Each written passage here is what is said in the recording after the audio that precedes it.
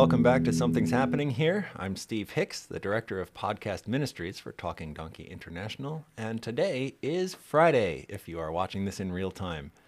Tomorrow is New Year's Eve, so this is our last broadcast of 2022, and thank you for being part of this experiment so far. We pray that you'll be with us for a long time, and your support will help us get the gospel message to a greater number of people still.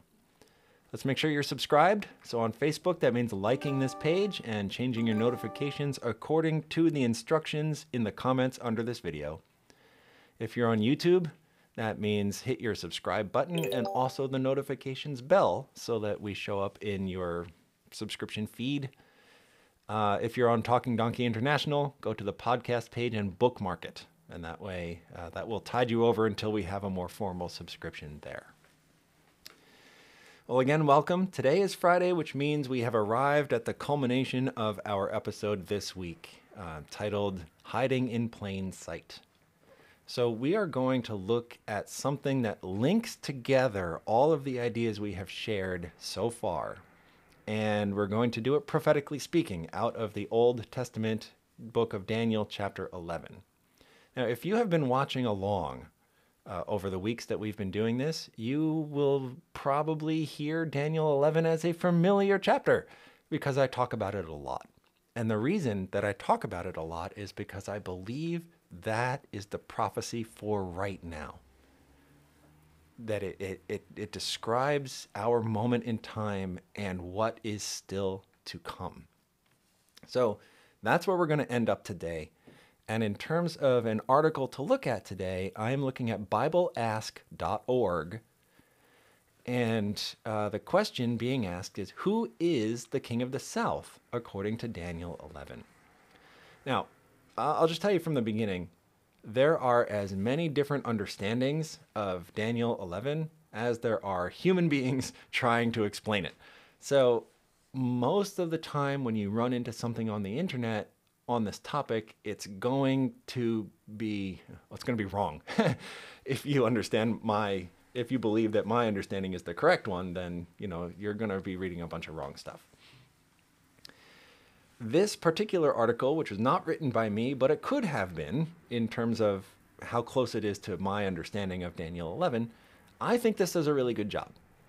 And so I want to read what this article claims about the King of the South. It's right here. Fulfillment of the prophecy at the end of time, the antitype. Now what that means is, antitype means, type and antitype are a prophetic series of terms. And what it means is like the prophecy has some sort of type or like a prototype, where it exists in a small form or a localized fulfillment in time. But the antitype would be the final, fullest fulfillment of that thing.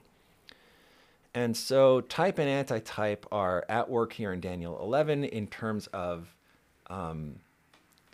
the original types of the kings of the north and south are found in the real life Greek kings of the Ptolemaic and Seleucid empires. If you don't know your history, those words don't mean anything to you. But if you know your Greek history, you know what I'm talking about. And you can literally identify like these real human kings at play in the earlier verses of this chapter. But the kings of the north and south remain in the prophecy well after those individual people died, well after the Greek Empire collapses. And so clearly, those individual kings are not the fullest antitype of the prophecy. They're just the original types. We are looking for the antitype, the fullness of what it means at the very end. And that's what this article is going to tell us. I'm just going to read these 3 paragraphs. The king of the north at the end of time would be spiritual Babylon, out of Revelation 17 and 18. Reformers and Bible scholars of ages past have identified the king of the north with the Roman Catholic system or the papacy. And then there's a little link there if you wanted to go into that in more detail. This system will be a religio-political system that would attempt to force God's people to worship according to its dictates, as ancient Babylon tried to force the Hebrews to worship according to its dictates. The king of the south, geographically Egypt, did not acknowledge Yahweh. Yahweh, for anyone who's not familiar, is like the formal name of God given in the scriptures. It's a 4-letter word in Hebrew, YHWH, and I've never actually seen it spelled this way, Jahwe, but it's talking about that same thing, the Yahweh, full name of God, and Egypt did not acknowledge it. For Pharaoh said, "Who is the Lord that I should obey his voice?" And he enslaved the Hebrews and did not give them the right to worship their God according to their conscience. However, he did not force them to worship Egyptian deities. Therefore, the spiritual king of the south at the end of time will be secularism. I agree with that. But I don't really love the explanation given in this article. I understand why they took this approach, because it can be complicated and wonky to kind of wrestle it out from the prophecy itself. But I think that's what we should do, because even though I agree with the conclusion, it's not a convincing argument that leads me to that conclusion. So I do fully believe that the king of the south at the end of time is, in the prophecy, is less so a specific person or entity and is more so this kind of spirit of secularism that just advances all over the place. And it takes a number of different practical forms in the real world. If we accept that premise, then I hope you see how that's the thing that's been hiding in plain sight. It's the thing that links together everything we talked about Monday through Thursday of this week. It's secular ideas that brought us futurism as a theology in the first place, right? Because, again, the Council of Trent in the 1500s was convened because the Protestants were going to their Bibles and saying, we only accept what's in the Bible. We only accept these divine things. The Catholic system at the time had a lot that was part of it that did not come from the Bible. And so they formed this council to undo the work that was being done by the Protestant Reformation. In other words, to introduce its own secular ideas to undo the divine ideas of the Protestant Reformation. It's clearly secular ideas that creep into an understanding of the plain words of the Bible that lead to alleged experts of the Bible telling us that the water in the Euphrates River lessening over time is somehow the fulfillment of Revelation 16. It's clearly not. It is secularism advancing that is how Satan is getting into our public schools under quite literally the guise of rationale and tolerance, these secular ideas. And of course, yesterday's article, this unhinged woman going to war about a Christmas tree, that's all about secular ideas. Her religion is secularism. So we can see if the King of the South truly is the embodiment of secularism on the militaristic march, we see evidence of that all over the place, inside the church and out. And I want to go to Daniel 11 and do a better job of trying to demonstrate and prove that the King of the South is, in fact, secularism. If we don't accept that and we keep looking for an individual or an organization or a company or a government, I think we're going to be led astray. And maybe we'll find one specific instance of the King of the South on a rampage, but we're going to miss the full picture of it. I really think it's necessary to understand the fullness of the King of the South and of the North as their respective spiritual ideas, more so than people or organizations. So in Daniel 11, I'm picking up the story in verse 40, because that's where I believe we are right now. And it says, "At the time of the end, the king of the south shall attack him, And the king of the north shall come against him like a whirlwind, with chariots, horsemen, and with many ships, and he shall enter the countries, overwhelm them, and pass through. Again, you probably recognize that verse. We've talked about it a lot, and we're likely to talk about it a lot more. This verse sets up a conflict between these two characters, king of the north and south. And the time frame for this battle is said to be the time of the end. So, what does that mean?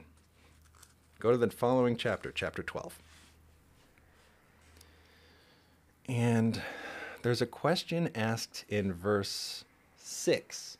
Daniel the prophet is looking at this scene, and there's an angelic being who's there, and Daniel asks, well, Daniel doesn't ask, there's two of these angelic beings, and one of them asks the other one at the end of verse 6, how long shall the fulfillment of these wonders be?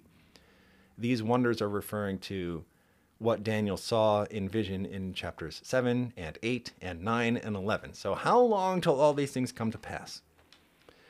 Verse 7 is a bunch of other details that are not the answer. But the second half of verse 7 has the answer. That it shall be for a time, times, and half a time. And when the power of the holy people has been completely shattered, all these things shall be finished. Hey, we talked about time, times, and half a time, didn't we, earlier this week? That is one of the time frames given for that 42-month same period of time, that 3.5 years, time, times, and half a time. It's all referring to the same body of time.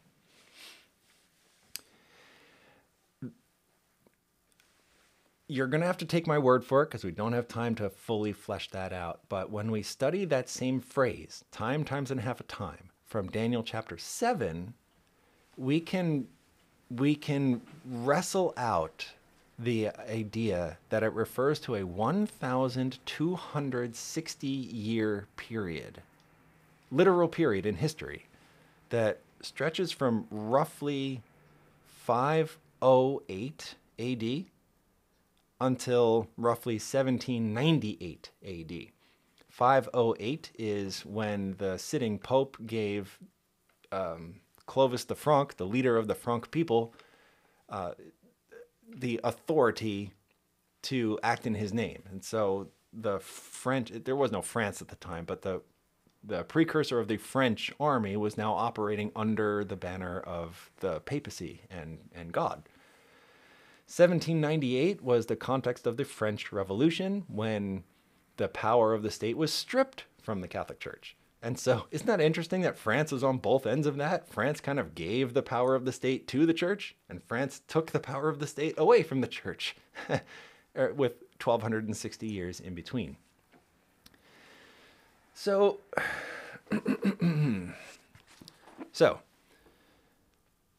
the answer to when will all of these prophecies come to pass is at the time, times, and half a time, when the power of the holy people has been completely shattered. And so if the conclusion of that time period is 1798, the context of the French Revolution was a war against God. The more you study it, the clearer it really is. It was the left, the secularists and the humanists, versus the right, the loyalists to the church. That's actually where those terms come from. It was the French Revolution gave us the left and the right. So that's the time of the end, right? The French Revolution. And so back to chapter 11, verse 40, at the time of the end, the king of the south goes on his rampage, and then the king of the north responds with an even bigger rampage. So we see that clearly fulfilled in type in the French Revolution. The secular humanists up against the traditional religionists, right? The left versus the right. The left strikes and seems to be successful for a few years, but ultimately, if you know your history, the church struck back and France did not become a secular nation. It remained a Christian nation up to the present, kind of. So that cannot be the full antitype, but it can point us to the antitype. The flow of history from 1798 to the present does not match the rest of Daniel 11. That's another clue that there's something greater to reach for. But if we just look at the ideas of the French Revolution, secularism versus religionism, those two ideas have been at war ever since. And at times, one has seemed dominant or the other has seemed dominant. And here we are at the end of 2022. And we are living in perhaps the most dominant secular time of my lifetime, where we don't even pretend to be Christian anymore on a societal level. In fact, Christians are just about the only religious group where it is acceptable and encouraged to persecute and talk trash about in our society today. So I believe that we can see the assault of the King of the South right now in our movies, where you'll almost never see anything traditionally religious that is spoken about in a positive way. Or if it's like a Christian movie, most of those movies are really kind of not good. If you want to be honest from an artistic point of view, they're really not very good. We see it from our government that seems to be specifically against Christians. And this Defense of Marriage Act that just got passed recently nods to, but never fully delivers on religious exemptions or carve-outs for sincerely held religious beliefs. And so, anyway, I could go on and on and on and on, but I think that we're living in the assault of the King of the South right now, which means the counter-assault of the King of the North is coming. The purpose of something's happening here is not just to wake us up to the dangers of the King of the South, but also to plug us into the truth of Jesus Christ as revealed from the pages of Scripture, because we know someday the King of the North is going to strike back, and that's going to be a religionist system. And it's going to be not truth of God that is being crammed down your throat and forced on the whole world. It will be falseness of God crammed down your throat and forced upon the whole world. So we need to not fall into the kind of secular humanist trap of right now, but we have to be equally careful not to fall into the King of the North false religionist trap of what is coming in the future. The only safe place to be in Daniel chapter 11 is with Jesus in verse 22. He is the broken prince hanging on a tree, the lone symbol of righteousness in a fallen world overrun by violence and falsehood. That's where you and I need to be as well. Let us avoid all of the dangers that are hiding in plain sight, right? All of the dangers of secularism and all of the opposite dangers of false religionism. They're all around us. They're in a constant battle that will not end until Jesus comes back. But we can't fall onto either side, because neither side is going to win. The winner of chapter 11 here is Jesus Christ. Thank you for hanging out with us all week long as we're talking about this danger hidden in plain sight. I'm sorry we ran a little long today. Probably when we talk about heavy prophecy, it'll run a little long, but I'll do my best to keep on the time frame for you guys. In any case, have a good weekend. Let this percolate in your brain for a couple days, and then join us again on Monday in the new year as we start 2023 by acknowledging that something's happening here and trying to find Jesus in the middle of it. So God bless you. Happy New Year. And I look forward to seeing you next week. I'm Steve Hicks, and this is Something's Happening Here. God bless.